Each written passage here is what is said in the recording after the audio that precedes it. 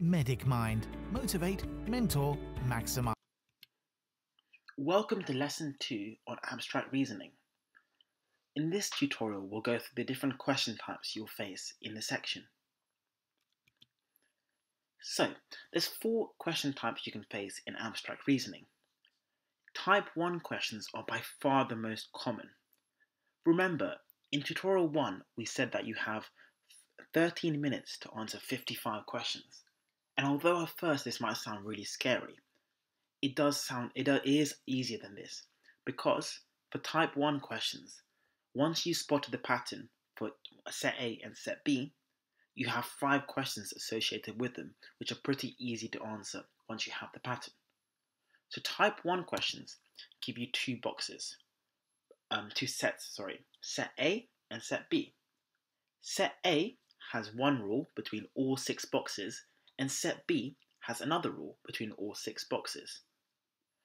All the boxes in set A have to fulfill the rule, bar none, and same for set B.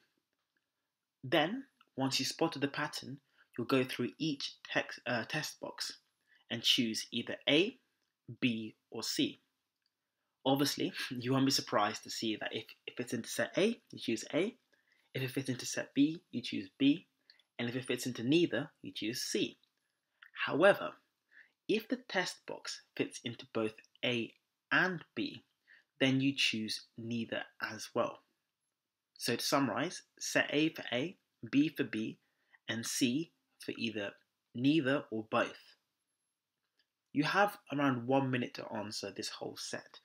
So we recommend spending around 40 seconds finding the pattern, and then 20 seconds to answer the 5 test boxes, because as I said, it should be very simple to do once you found the pattern. Type 2 questions tend to be more rare, and in these questions you get a series of shapes in a sequence and are asked to select the next shape in the series. So let's have a look at this example and try to work out the pattern here.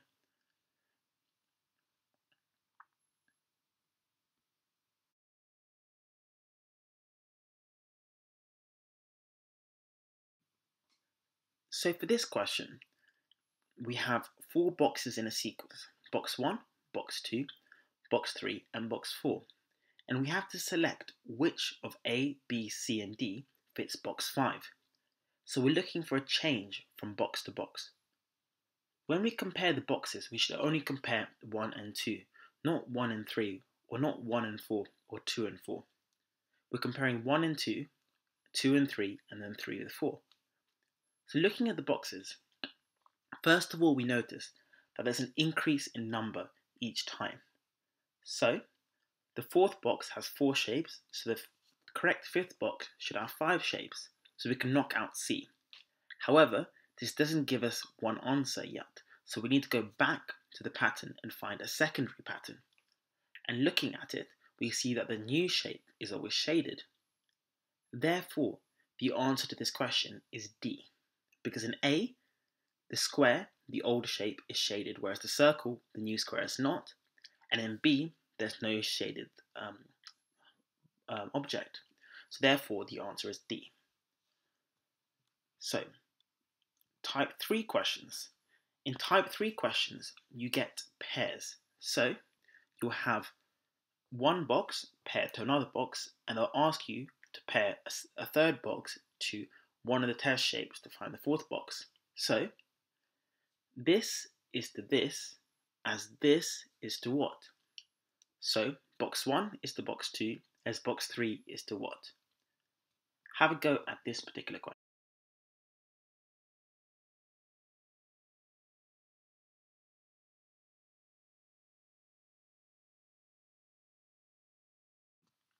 So, for this question, the shape is rotated 90 degrees anti-clockwise, and it turns black. So first of all, we can knock out D immediately because the shape is white. We want the triangle to be rotated 90 degrees anti-clockwise, and therefore the answer is A. For this particular question, it's quite hard to spot the 90 degrees anti-clockwise rotation, because to some, it might look like a 45 degree rotation anti-clockwise. But there's no answer box which rotates the triangle 45 degrees. Therefore, we need to look again. And once I've said it now, it should be quite easy to see that there was a 90 degrees anti-clockwise rotation.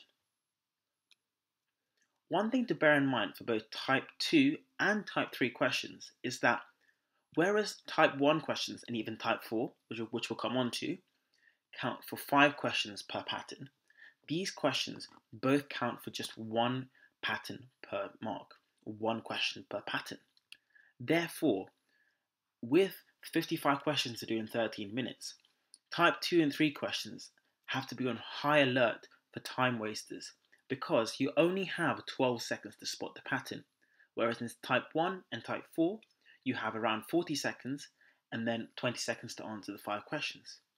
So to summarize, type 1 questions, we say spend 1 minute on, 40 seconds to find the pattern, 20 seconds to answer the 5 questions.